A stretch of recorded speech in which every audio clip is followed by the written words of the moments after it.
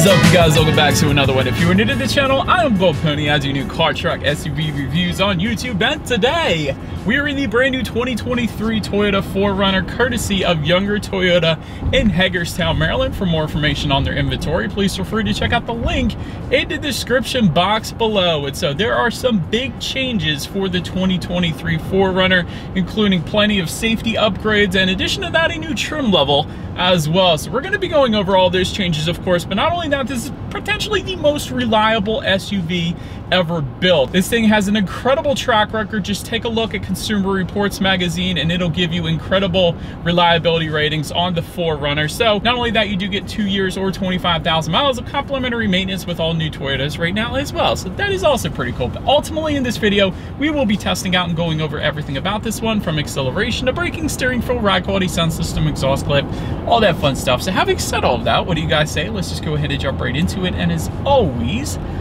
let's start with pricing. And so as you can imagine, there are several different trim levels for the 2023 Toyota 4Runner. First one being the SR5, starting at $38,805, which is a $1,500 price bump from the 2022 model year, in case you were curious. TRD Sport starting at $41,665, SR5 Premium for $41,865, TRD Off-Road for $42,650, TRD Off-Road Premium for $45,230, 40th Anniversary Special Edition, that is a new trim level for 2023. That starts at $46,370, limited for $48,040, and TRD Pro for $53,270. And so for the first three trim levels and the limited as well, they all come standard with rear-wheel drive. All the other trims come standard with four-wheel drive, but you can add four-wheel drive to those first three and the limited. If you wanted to do that, simply add $1,875 to any of those prices then. But regardless of trim level that you go with, the power plant on the 4Runner is going to be the same. And so powering the beast is a 4-liter naturally aspirated V6,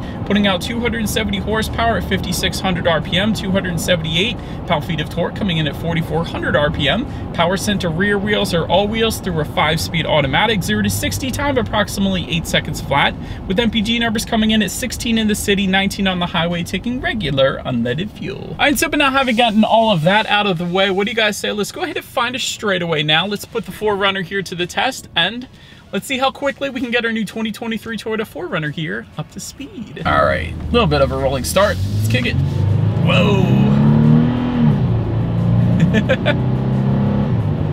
Yeah, that's fine. Honestly, for the size of this thing, plenty of an acceleration. You're not going to have any issues emerging onto the highway or anything like that. That was perfectly fine. Definitely no issues there. Not the quickest thing in the world, obviously, but it'll get the job done. But anyways, to go along with that acceleration, as always, braking is equally important. And so, as expected, you will find four-wheel ventilated disc brakes coming standard. As far as this 6E0 stopping distance goes, it's going to come in at 127 feet, which is pretty on par for the course in terms of the size of this SUV. So as far as braking feel goes, it's perfectly fine. Definitely didn't have any issues with that. Not really a soft braking feel, but not a firm braking feel either. It's pretty much what you would expect for an SUV like the 4Runner. I'll just put it that way.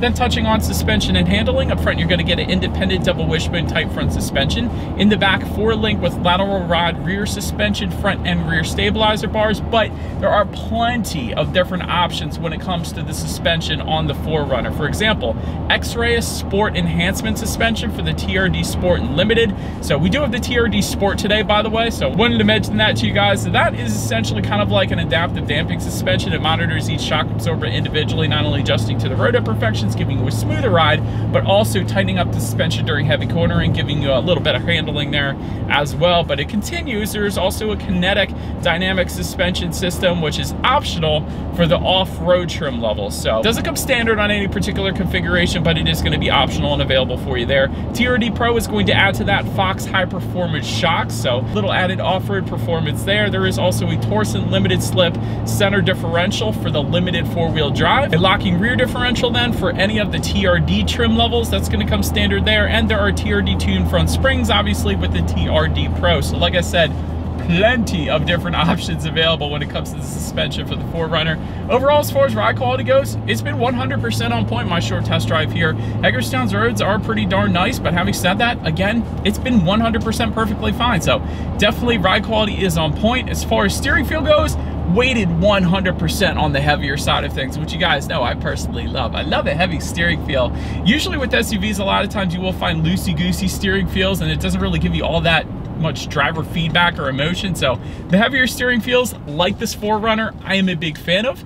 Then touching on cabin noise, I am going not that fast right now, maybe 15, 20 miles per hour, but actually cabin noise really isn't that bad. There isn't any wind noise whatsoever really coming into the cabin. The road noise is pretty subdued as well. So actually no issues when it comes to cabin noise. Touching on visibility, I can see perfectly fine out the back, so definitely not gonna have any issues there. Also wanted to mention though, that rear window actually opens and closes. There is actually a power window button located directly behind the shifter, and that's gonna open and close that rear window back there for even added visibility. And quite honestly, the fact that the rear window opens on an SUV is pretty darn cool. You hardly ever find that, so I absolutely love that. But that pretty much rounds out the performance segment of this review, you guys. Let's now go ahead and take a look at the exterior of our brand new 2023 Toyota 4Runner. All right, so here she is, you guys, the new 2023 Toyota 4Runner, finished in Lime Rush, in case you were curious of our exterior color name. I personally love the color on this 4Runner. I think it looks absolutely amazing. But like I said at the beginning of the video, plenty of changes for the 2023 model year, and that big change is the 40th anniversary special edition. Only 4,040 will ever be built to commemorate the 40th anniversary of the 4Runner. So that is pretty cool. You're gonna get some tricolor graphics on the sides as well as on the grille. You're gonna get bronze 17-inch wheels and some interior modifications then as well. So I did wanna emphasize that since we're about to touch on the exterior here as always. Let's go ahead and start now for where this thing is actually built, because as you know, although Toyota is a Japanese brand, it doesn't mean that it is built in Japan, although the 4Runner is. It's one of the ones that are actually 100% fully JDM. So just wanted to mention that. But let's go ahead and start up front. Full LED headlights come standard on every single trim level across the board. Gotta love that. Unique front grille for the TRD Pro, and you're gonna get some added chrome accents then for the Limited. Front skid plate is going to cover the engine and front suspension. That comes standard.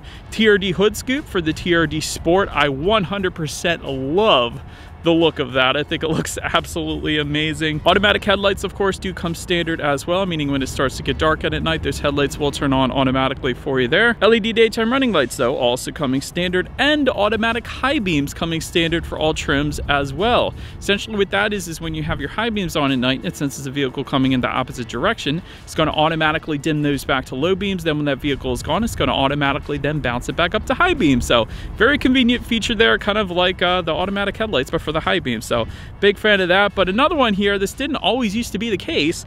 LED fog lights do come standard on every single trim level across the board. And again, LED fog lights, so you gotta love that. And of course you got the adaptive cruise control sensor found just below that Toyota logo up front as well. So overall, I believe we've all seen this look before. It definitely looks good, and again, I absolutely love the hood scoop on our particular trim that we have with us here today. But anyways, that pretty much rounds out the front end. Let's now go ahead and make our way to the side of the 4Runner. All right, and so but now since we are around to the side of this one, roof rails do come standard across the board. We do have an optional roof rack actually up there as well. TRD roof rack though does come standard on the TRD Pro, but like I said, you can get the roof rack on the other trims. It's just going to be optional. Rear privacy glass is going to come standard, of course, across the board. You got the trim level badging found on the C-pillar. I actually like that look. So if you're ever curious what trim level you were looking at and you're looking at a 4Runner maybe on a Sunday, look at that C-pillar. Ours is going to say TRD Sport, of course, because that's a trim that we have, but every trim is going to tell you. So I'm a big fan of that. Body color power adjustable side mirrors, of course, they will be heated with LED integrated turn signals if you go with the SR5 Premium trim level and up. So that's how you're going to get the LED integrated turn signals there. Running boards are going to be optional for all trim levels. We do have those. I believe they run right around $800, give or take. Taking a look down at the wheel configuration, 20-inch alloys for the TRD Sport. And again, that's what you guys are looking at right now, but essentially 17-inch alloys for all the other trim levels, including that 40th anniversary edition. So we do have one of the bigger sized wheels, so that is pretty cool. But anyways, that about rounds out the side profile. Let's now go ahead and make our way to the back. All right, so but now since we are around to the back of the 4Runner all the way to the top, you guys can probably see that there is a body colored shark fin antenna up there. Just below that, rear window wiper with an integrated brake light. In case you were curious, hey, where's the rear window wiper? Of course, since the rear window actually does open and close, the rear window wiper is going to be tucked away underneath of that rear spoiler. So that is where you're going to go ahead and find that, because again, you can't put it on the actual glass because the actual glass opens and closes. So that is why that is there. But anyways, LED taillights do come standard across the board. And you guys can see we do have the tow hitch down below there. Towing capacity is going to come in at 5,000 pounds even, in case you were curious. And of course, to the down below on the passenger side, there's a little cutout for it. There is a single exhaust outlet there. So having said that, I do believe you guys know what we have to do next is always here is that exhaust clip.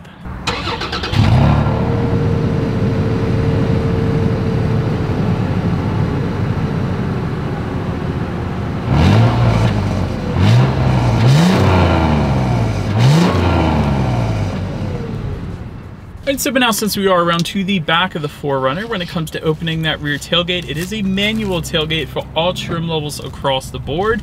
Once opened up though, cargo capacity behind the third row, yes, there is an optional third row available for the 4Runner. That is going to be 9 cubic feet, but most 4Runners that you find are not going to have that. That's something kind of that you have to request, and very rarely will you see them. But anyways, I think I actually reviewed one last year or the year before, I forget. But anyways, behind that second row, 47.2 cubic feet, and with all rows folded, 89.7 cubic feet. I want to emphasize that because that is more cargo space overall than the Highlander, than the Palisade, than the Pathfinder, than the Telluride, than the Pilot, pretty much all the other competing 3-row SUVs. So that is a ton of space in the back for the 4Runner. You could probably take this thing camping and sleep back there if you wanted to. Put in the comments if you've done that and you own a 4Runner. But anyways, 12-volt power outlet you can find back there, but not just that. All trim levels but the 40th anniversary edition, for whatever reason, is going to give you a 120-volt power outlet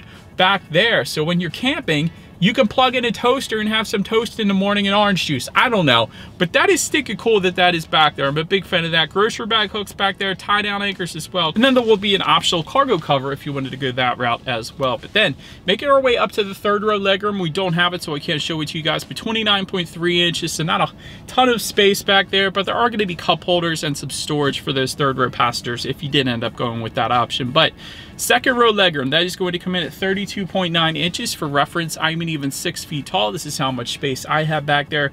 Doesn't sound like a whole heck of a lot of legroom on paper, but quite honestly, it wasn't that bad. I was able to make it work.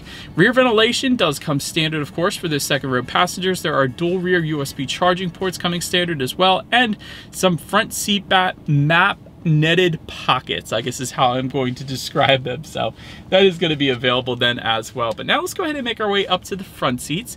8-way power driver's seat with power lumbar and a cloth finish comes standard, but for the SR5 Premium, TRD Pro, TRD Off-Road Premium, TRD Sport that we have today in the 40th anniversary edition, essentially that's all going to give you a soft tex upholstery, or more or less a leatherette finish. So heated front seats though, coming with all of those trims as well, and a power adjustable passenger seat, again for all trim levels of those as well, except for the just basic SR5. But anyways, perforated leather is going to come with a limited trim level, and that's also going to give you ventilated front seats. Overall, in our TRD Sport that we have today, seating was plenty comfortable. Again, the power adjustment seats make it super easy, and they adjust pretty quick too, quicker than most other vehicles that I test. I like the TRD badging or emblem found in the headrest too. I thought that was a nice added touch. But then let's go ahead and take a look at the steering wheel. It is tilt and telescoping. It is leather wrapped for all trim levels across the board. 10 and 2 grips are plenty thick, so I'm a big fan of that as well. And you can actually get a heated steering wheel. That is going to be optional, although it doesn't come standard, but it is optional on the 4Runner as well. But now let's go ahead and make our way to the startup. Let me start by showing you guys the key here. You got a pretty basic key actually. Toyota logo on the one side. When you flip it over, just lock and unlock. So good news about a basic key is when you lose it in Ocean City, Maryland, it's not going to cost much to replace, so I'll just say that. But anyways, it is all keyless entry with the push button start for all trim levels across the board. So all I'm going to do here is simply put my foot on the brake and press that engine start button located kind of just by the driver's right knee. And so once started up, tachometer is all the way to your left, speedometer is on your right. There is a small digital display front and center to control what is on that digital display. There are steering wheel mounted controls found on the right side of the steering wheel that gives you things like a digital speedometer, trip A, trip B, of course, how many miles you have left until you hit empty. That's always convenient. You got a steering angle up there. That is pretty cool. When you need your next oil change, there's some safety features. The list goes on. So pretty much everything you could possibly want up there, so it's fine, it'll get the job done. Then touching on overall interior quality, if you wanted a power moonroof that we don't have today, go with the limited TRD Pro or the 40th anniversary edition. So 40th anniversary will give you a power moonroof. That's pretty cool. Overhead sunglass holder though will come standard across the board. Dual zone climate control for the limited and TRD Pro trims.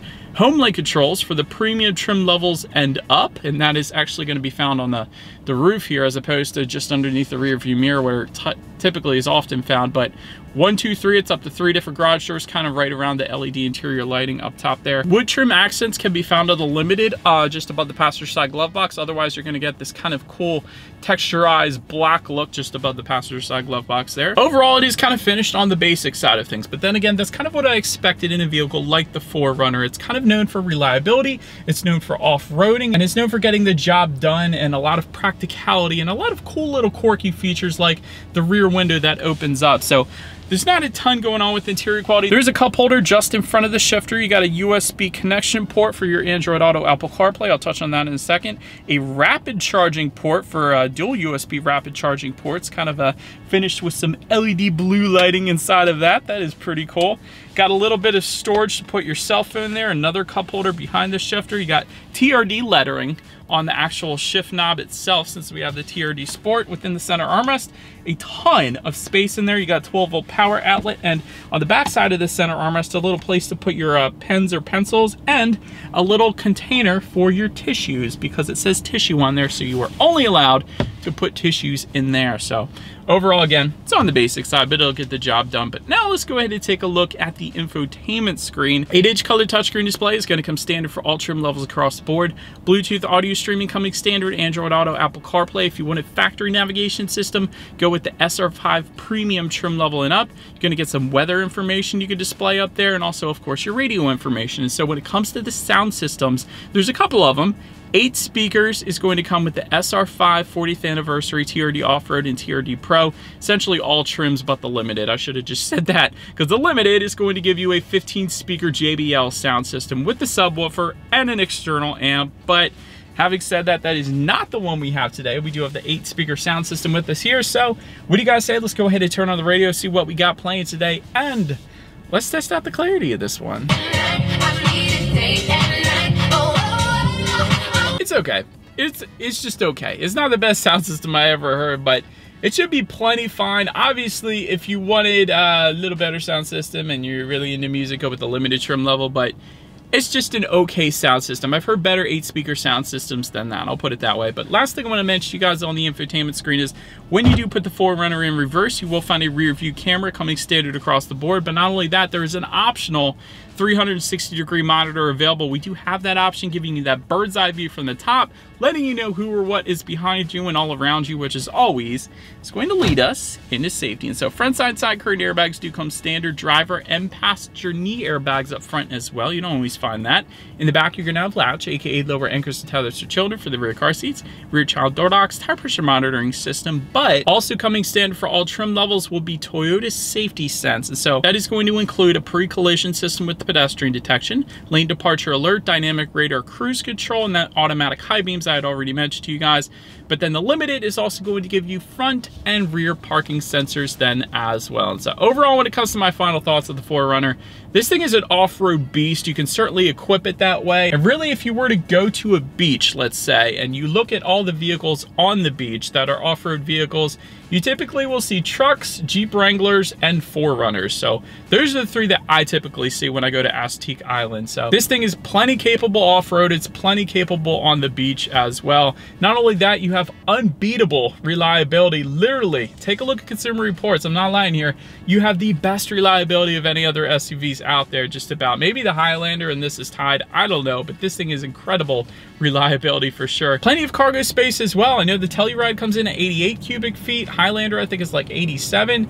Pilot is 84 cubic feet. So really more space than all of its competition, and more off-road capable and more reliable as well. So I just wanted to say that I'd get the TRD Sport trim that we have today personally, because you have that hood scoop, which I think looks absolutely amazing, and you have the X-ray suspension, which is also pretty nice. Rear window is great. That's one of those features you typically don't find on any other SUVs out there. So really the, I would say 2 things for room for improvement. So fuel economy obviously is not going to be as good as the competition. This is a very old engine, a 5-speed transmission. It's not turbocharged. It's not a hybrid powertrain like Toyota sometimes does with a lot of their other vehicles. So fuel economy is not the best, but it's not built for that either. And honestly, I wouldn't have minded a little bit quicker of an acceleration because it is kind of on the slower side. But then again, it's reliable. So that's what really matters, right? But anyways, let me know what you guys think of the 4Runner in the comment section below. And that is about it for this one, you guys. Thank you so much for watching. Feel free to follow me on social media at the bottom of the screen if you want to see what's coming next on the channel before it gets to YouTube.